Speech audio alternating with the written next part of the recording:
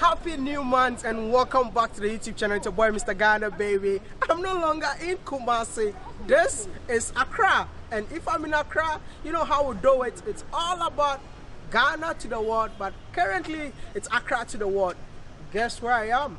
This is a beautiful mall, and can you believe that this is the first ever mall that was established in the Republic of Ghana? Did you know that? Now you know. So please do me a favor, if you are new to the channel, please subscribe and let's hit 500,000 subscribers. Aiyawodemaya. But as you all know, he's a Ghanaian and I definitely need to talk to him. All you need to do is to grab a chilled water, come with me and let's talk to the owner. Aiyawodemaya. At long last, the battle has ended.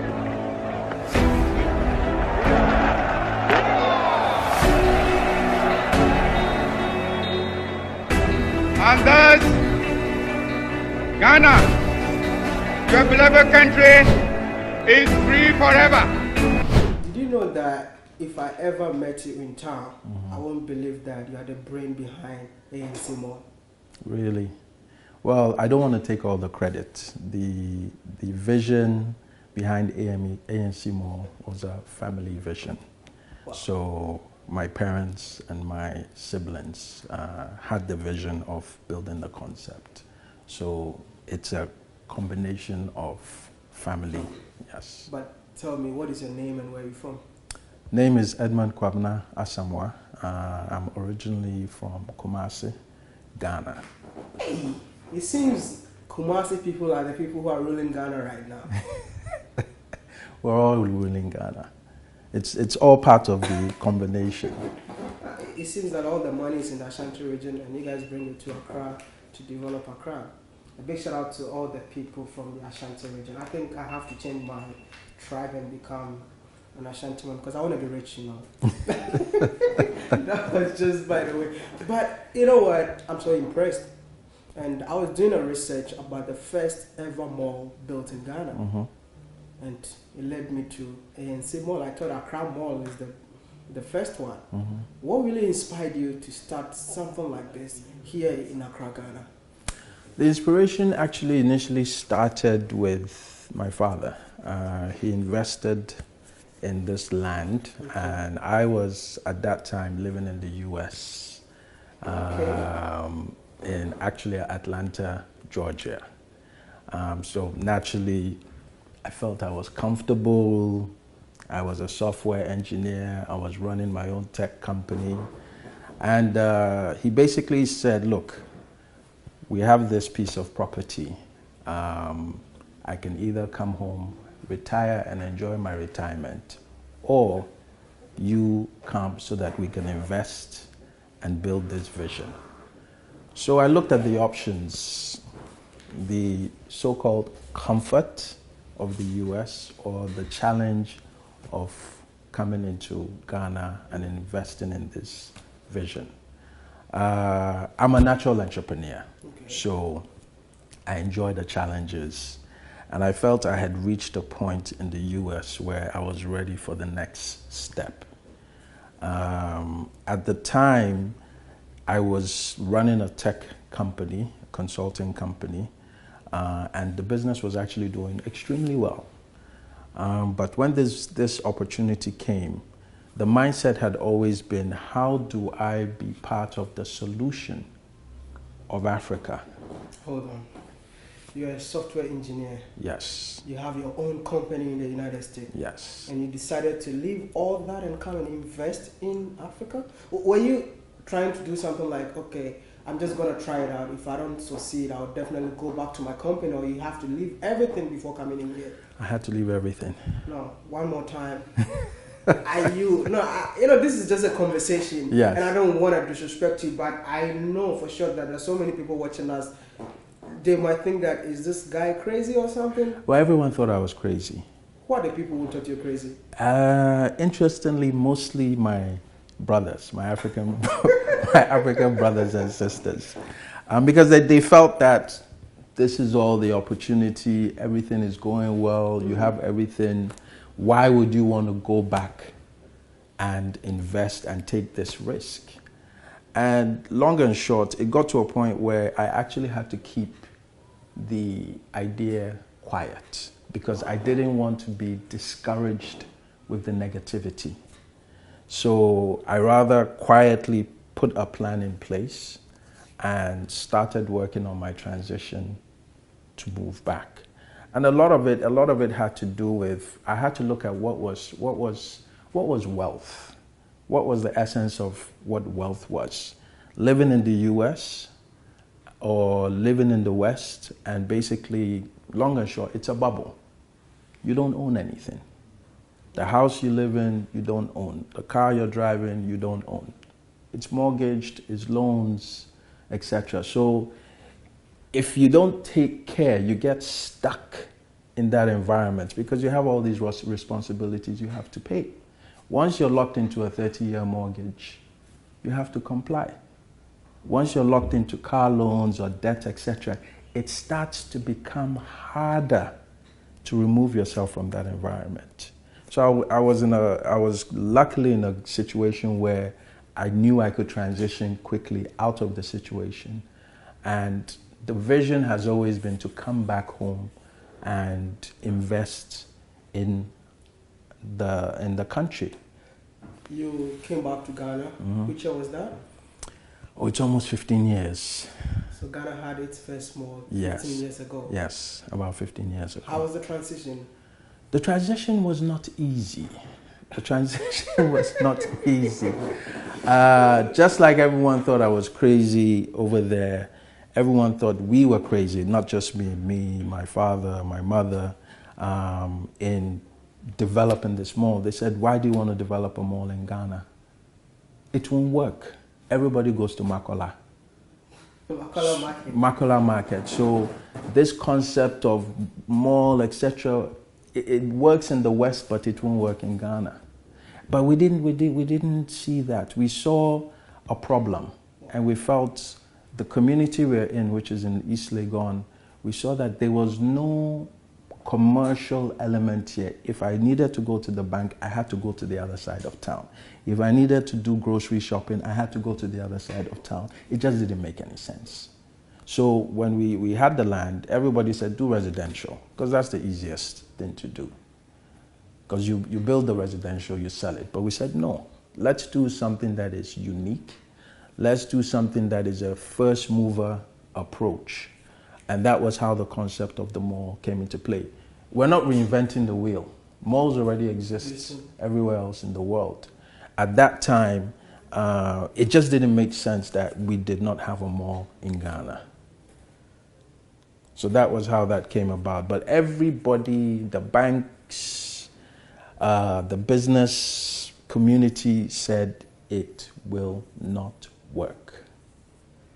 I'm so proud of you, because after 15 years, this place is so beautiful. Did you just start by building this whole mall, or you started from somewhere? So just to give you the reality of what I left and came to. So when we came 15 years ago, the East Legon community was not developed, not very developed. It was mostly bushes. But there was potential because it was a residential community. So we actually started, so the piece of land was about 5 acres, what we're sitting on now. We started in a container at the corner of the lot. That was what I came to, container and bare land. Is this still, the container still existing? No, the container doesn't exist. I should have kept the container. The container was actually set up right here. So it was the construction office. So this is where we managed the construction of the first phase of the project, which is the shopping center portion of the project. You said it's a private-owned business, so which means that everything was from your own pocket? Yeah, so 100% was invested by the family. Wow. 100%. And the company is owned 100% by the family as well. Ghanaian owned? Ghanaian owned. 100% Ghanaian owned. I believe we're the only, one of the few Ghanaian owned malls and mixed use, 100% in Ghana. This is incredible. Yes. You never got support from the government or anybody? No. Not even banks in Ghana? No. Eventually, once we had proven the project was successful and started moving to the second, third phase, then the banks were happy to come in and give us the loan. They want to tap into that blessing. Wow. Yes. So we got a lot of local banks that gave us debt, mostly debt, not investment, mostly debt to build the next project. Because once you get to a certain scale, you have to use your cash flow and some debt to go. I've seen a university in here. Is it a university based in Ghana or is it just an affiliation? This is Lancaster University, UK. Oh, okay. And they opened a branch here in Ghana. So basically, all the students here will end up graduating with a diploma from the UK. Okay. Yes. Instead of the students going to London, they can now get the education here in Ghana, not just Ghanaians, but Africans as well. Yeah. So the natural trend was we built the first phase.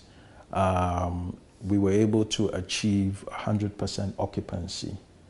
Then we moved into the second phase, and organically, we basically built the phases as the market grew larger and larger. And today we have about 30,000 square meters, over 50 tenants at the facility. Wow. Yes. And how many indigenous? Indigenous businesses, I would say, make up about 70%, and 30% international businesses. You know, before I let you go, there's this question that is on my heart, because I have so many African diaspora watching us right now, and most of them feel like, I was born in Ghana, left to the state, lived all my life, and I don't think I'll be able to come back and live my best life back again on the continent. So as somebody who did exactly the same thing, you're born here, left to the state, and now you're back here, I don't think you're surviving. You're living your best life, because it's early morning, and the way he's chilling. When I came, he was drinking a cup of coffee, and I've never done that since I was born. Anyway, that was just by the way. So I just wanted to send a message to all African diaspora. If you have a message for them, what will it be? The message I have for them is basically there needs to be a reverse of the brain drain. Africa has a lot of opportunities. Yes, it's a risk. Anything you do in life is going to be a risk. But the difference with this market versus the more mature market, which is the West, is there are opportunities that are affordable to invest in. It's not as capital intensive. You can start small and it grows to something bigger. If you have the capital to invest in something bigger, you can also do that. But I think what is most important is, in this environment, you can dream. You can dream of projects. You can dream of your ideas. You can dream of where you want to go. I also believe this environment is ripe for more entrepreneurs than job opportunists. From a job opportunist standpoint, it's mostly high-skilled jobs. But for entrepreneurs, there's a lot of opportunity. So these are the two factors they have to look at. And at the end of the day, the biggest difference is you own your business, you own your home, you own your car. And that is the definition of what true wealth is. The bank don't own it. Wow. So that's really what it boils down to. I want to say thank you so much for talking to me. But before I let you go, before I let you continue your cup of coffee, I know I have also Africans living on the continent. Yes. Just a simple message for them, Africans living on the continent.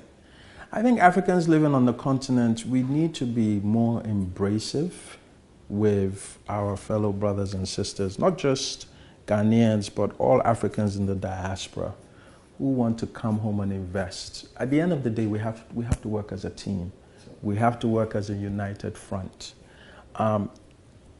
My situation was hard coming 15 years ago because I didn't really grow up in Ghana. I grew up in different parts of the world. So it took me a lot longer to understand the market and to connect. If I can do the same thing for others coming in and make their path easier, I think more and more people will come back. And I think all of us as business leaders, as entrepreneurs, as even leaders in corporate environments in Africa, need to basically make the path a lot easier for those who are trying to come back. Wow. Yes. Thank you so much for talking to me. Thank you. It's your boy, Mr. Ghana Baby, and I hope you guys enjoyed this amazing episode. Don't forget to like the video. I would love you to talk to him, but you know what? You have to pass through me because he's so classic for you to write to him directly. So if you really want to talk to him, send me an email. I'll give you his email for you to reach out to him. Or you want them to reach out to you directly? No, I'm open. Oh. Anyway, I'll give you all my information. So everything comes through you. We're here to support you. Thank you so much. Yes. I appreciate your time. Thank you very much. At long last, the battle has ended.